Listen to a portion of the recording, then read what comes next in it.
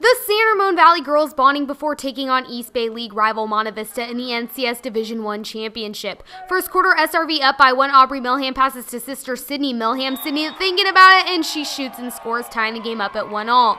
Nice passing by the Wolves here. SRV goes around the world before landing the ball in the hands of Sophie KEUSTER. Sophie puts it in the net to give the Wolves a 2-1 lead.